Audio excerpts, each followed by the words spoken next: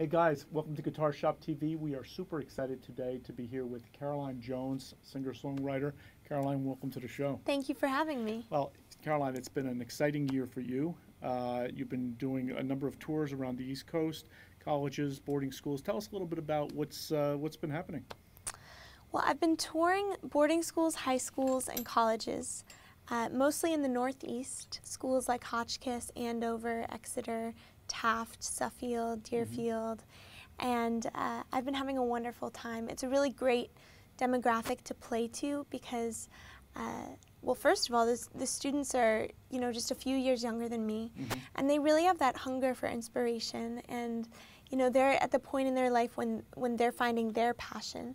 And so my hope and my intention is to really connect with them on a visceral, emotional, intellectual, and even spiritual level, and just share my music with them and inspire them. Especially at these boarding schools, they don't always have, a lot going on the weekends. School is kind of their life, and it's a very insulated environment. And so it's a treat for me to be able to go to these beautiful campuses, and hopefully it's a treat for them. How did you get started? What inspired you? Who you're listening to growing up?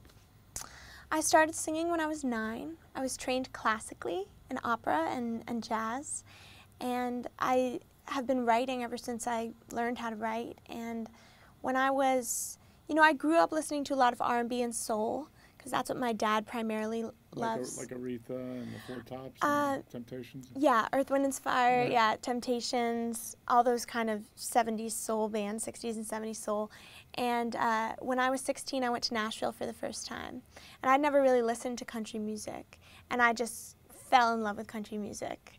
And this is the classic country. Yes. Like Hank Williams kind of stuff. Hank Williams, Eddie Arnold, those are, some of my Cash, yeah, Willie Nelson, Chris Christopherson, all my favorites, and Patsy Cline, Waylon, we were talking about.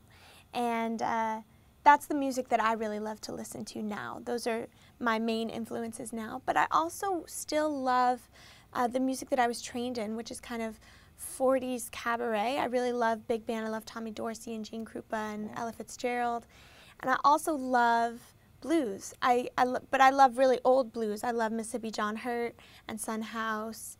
Son House? Yeah, and Blind Lemon Jefferson. Those are, because to me, that's the origins of singer-songwriters.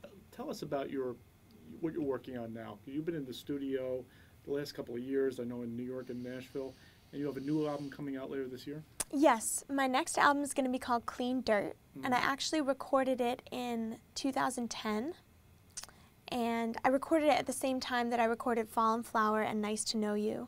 It's actually kind of a trilogy of albums. I recorded a bunch in 2010, and I'm really excited about Clean Dirt because it's the most fun, playful, kind of sexy album that I've had yet.